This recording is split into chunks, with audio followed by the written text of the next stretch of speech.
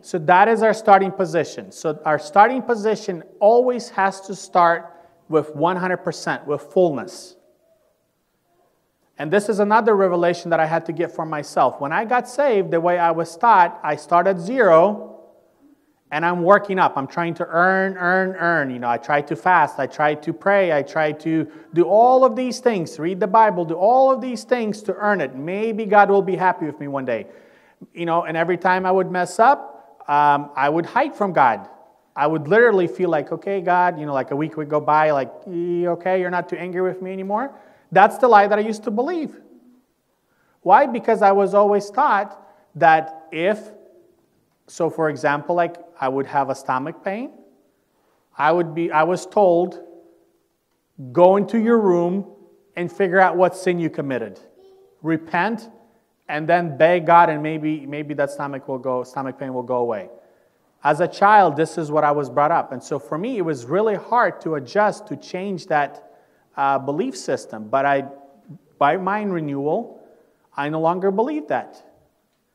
Why? Because it is no longer I that live, it's Christ living through me. So it's His righteousness, it's His forgiveness, it's His life. And so my stuff doesn't matter. What matters is what He did. And when Jesus comes before the Father, it's the same thing as you and I come before the Father. Why? Because we are in Christ. We are in Him. We are hid in Him.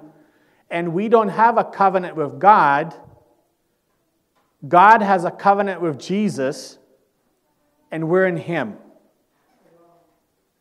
That means we have a perfect covenant with the Father, and because God cannot break His covenant with Jesus, if you're in Christ, God cannot break a covenant with us.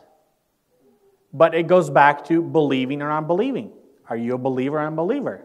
If you're an unbeliever, you're not in Christ, therefore you don't have anything with God or Christ. If you're a believer, you're in Christ, and now you're in covenant with God through Christ. And so this is the best deal. Think about it. Jesus paid the price for everything. Everything that we've ever done, everything, all of our messes, everything Jesus paid the price for. And He says, I have this amazing covenant with my Father. That is the best covenant that you can have. And He says, if you believe, you and I will become one, and now through me you have the covenant with the Father. But Jesus is the one that has the covenant with the Father. And so we have an amazing deal. Like there's nothing else. The devil or this world, nothing else comes close to what Jesus provided for us.